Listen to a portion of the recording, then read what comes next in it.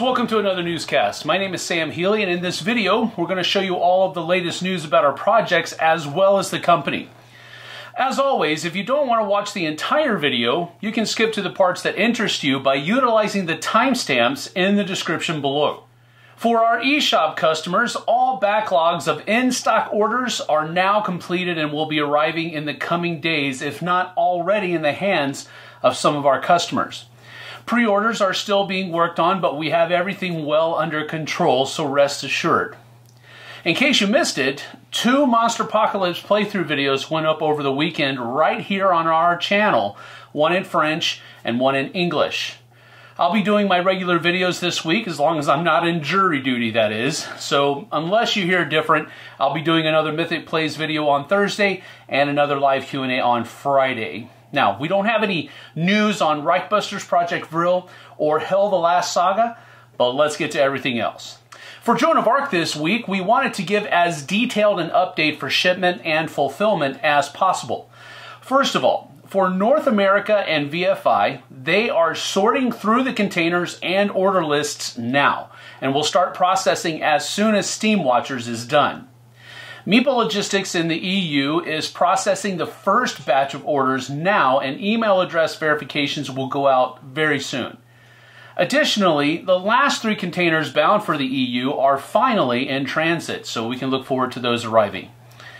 The UK shipment is scheduled to hit port on November 6th, and the VR distribution shipment for Australia and New Zealand is scheduled to hit port on November 9th. As usual, we'll continue updating you as new milestones are reached and getting your product to you, and we want to thank you all so very much for your support and patience. For Steamwatchers today, in North America, all the orders and address verifications have been processed and shipments have begun. Due to it being a new system of pre-packaging for Fuelix and D6, it will initially be a slower process than you experienced with QML, but rest assured that your shipments are underway. Canadian orders have already been pulled and are in transit to the D6 hub in Canada and will be sent out from there. Everyone else worldwide should either have their product in hand or know that it's on the way. So if you have any questions, please contact our customer support team at support@mythicgames.net, and we'll do our best to help out. And of course, we want to thank all of you for your support and patience as well. For Super Fantasy Brawl Round 2 today, I just wanted to replicate our brief update from last week to say that your orders are currently being packaged up at the factory and being prepared for shipment. Printing of Super Fantasy Brawl Round 2 has been completed. A bit ago, we alerted our Solomon Kane backers to the decision we made to hold its Wave 2 shipment back until we could ship it along with Super Fantasy Brawl Round 2 products in the same containers. Now, oversight kept us from posting this same update on Round 2 campaign page, and we apologize for that, but we're trying to rectify that oversight here. To clarify, we're planning on shipping Super Fantasy Brawl Round 2 and Solomon Kane Wave 2 together in mid to late November. As usually seems to be the case, I'd imagine we can expect some factory stills and photos soon, so if those are indeed shared from the factory, I promise we'll get them in front of your eyes as soon as we can. Now, for you brawlers who live in or near France, you might want to see if you can make it to the Ludigeek Festival happening November 13th through 14th. On Saturday, November 13th, they'll be hosting a 1v1 Super Fantasy Brawl tournament. To register, you only need to send your details to mike@mythicgames.net or ludigeek@hotmail.com. You need to act quickly, though, because registration for the event closes on Friday, November 5th, so don't miss out. For more information about the festival, check them out on Facebook at facebook.com/ludigeek/. For Darkest Dungeon today, in the past few updates, we've been giving you regular information on the development of the game. For those of you who haven't been reading or watching everything, a general summary would simply be that the core game and Crimson Court expansion have been fully laid out in English, and that we have the final Old Road tutorial and the final rulebook laid out as well, which were the last missing pieces of the puzzle for the core pledges.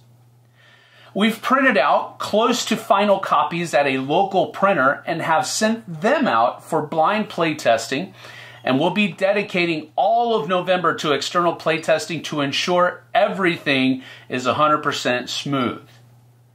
By the end of November, we will also start the layout process of the expansions in English too. The pace that this will go will be determined by the amount of feedback we get for the Crimson Pledge from the playtesters, and we'll keep you posted on how those progress. We're also very excited to announce a new collaboration. A new language is now added for Darkest Dungeon, which will now also be coming in Chinese. We're very happy to inform you that we have signed a deal with Banana Games to bring you a localized version of the game. With several well-known games in their portfolio like the Architects series, Raiders of the North Sea, Rurik, Dawn of Kiev, Role Player, and Sleeping Gods, we're confident we found a great partner to bring this project to life in the Chinese market. Now please note that the project will remain exclusive, meaning that it will not go through general distribution, but will be available only through our partner. We'll provide information in due time about how this will be made available, so please bear with us until we can give you further details.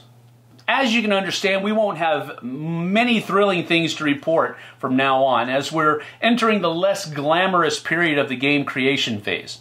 But we'll find ways to keep you informed and entertained, rest assured. We've been down that old road before, and maybe next time we'll take you with us. For 6 Siege today, the team has been busy updating operator profiles and rules. The main changes were driven by user experiences, and we wanted the operator profiles to be as legible as possible, even from a distance. We realized that we used a lot of the same wording, and it created situations where some text boxes were quite full and dense. We decided to create a set of keywords like throwable, but for other occurrences.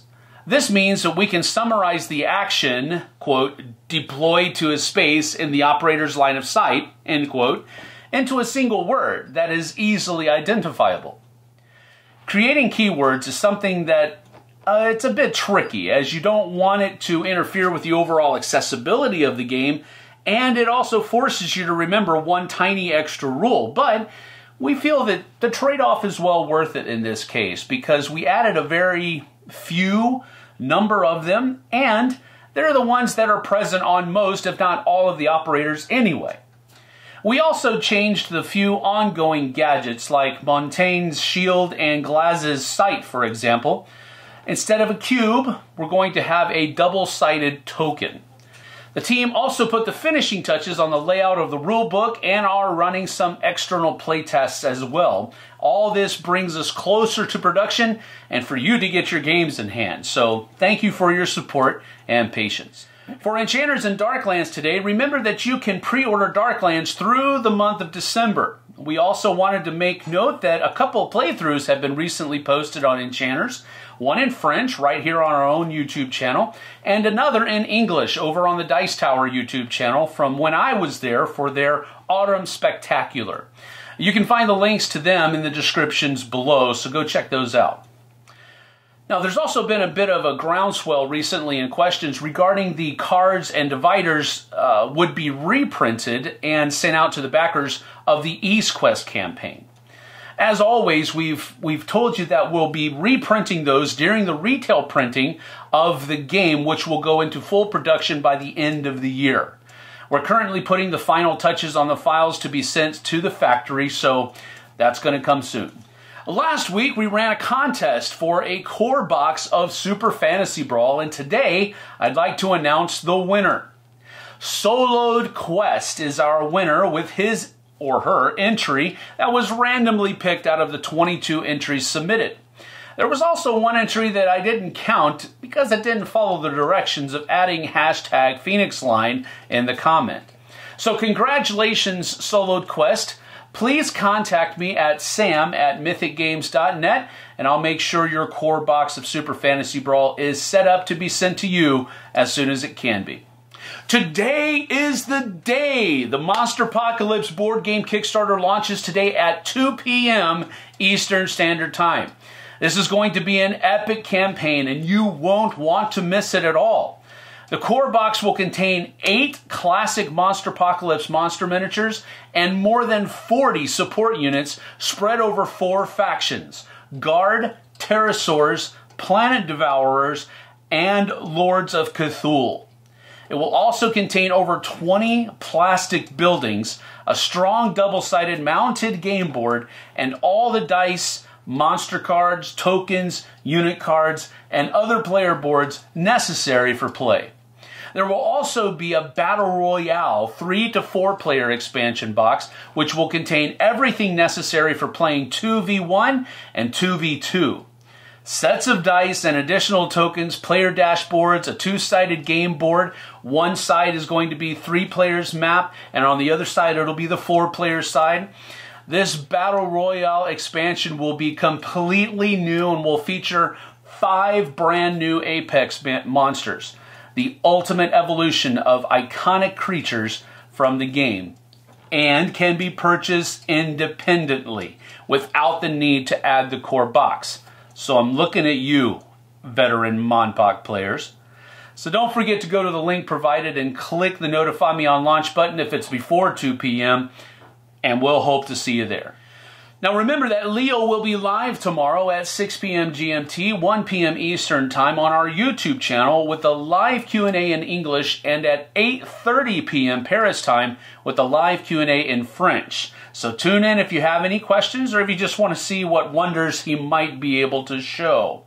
As per usual, we're running a Kickstarter campaign, so I would imagine that he'll be primarily focused on Monsterpocalypse, but also willing to answer any questions you might have.